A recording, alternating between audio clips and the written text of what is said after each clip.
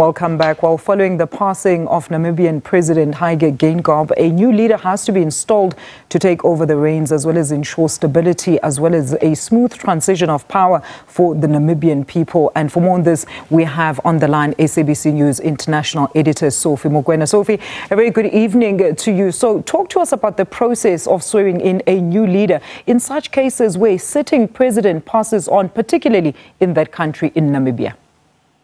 So clearly they did follow the constitution as it has been outlined in that important document, that's a guiding document for the country. And to avoid a vacuum, this afternoon the former Vice President Nangolo Mbumba was sworn in as the President of Namibia. And that led to the Foreign Affairs Minister Nandi to then take over the position of being a vice president. And the reason being, you'd recall that the party has nominated Nandi to be their candidate for elections. As you know, that Namibia will be going to elections this year. And therefore, they have been able to manage the transition. And it's not the first time. You'd recall their founding father, when he left, the president that came in, it was a smooth transition. Even now, under this eventuality, Namibia has been able to handle the transition as it is supposed to be handled. And therefore, that spoke to today, when you look at what happened earlier on, that spoke to how the democracy has matured in Namibia and how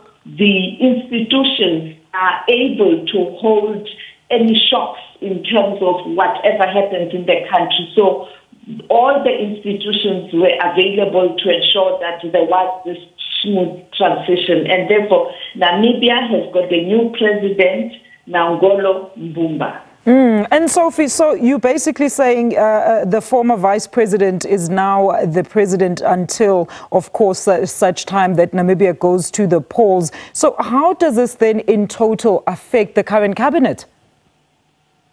There will be changes here and there because as the new president, he is going to look at who can come in to strengthen cabinet. And I think that will be in consultation with the vice president, who will be the advisor of the president, because this is the person, if SWAPO is able to win elections, will become a president of Namibia or the president of Namibia. And that will be history because this will be the first time a woman in Namibia is a head of state. And therefore, I think as a liberation organization, SWAPO has been able to demonstrate that it doesn't mean a liberation organization can't handle issues of succession, but that can be done by any liberation organization that has got a better plan in terms of succession. And also, much as there's always tension in any political party, be the opposition, be the governing party,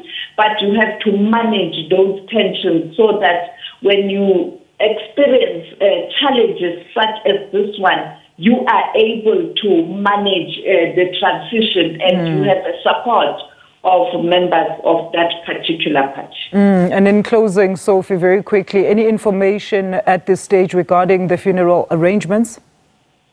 They haven't announced the funeral yet, and including the elections, but I spoke to people who are in Namibia. Some are saying elections will still continue this year, but I'm not so sure about the date. Therefore, it looks like Namibia is clear in terms of how it has to move forward, and they are not going to be disrupted by the current eventuality, the passing on of President Heige Geingob.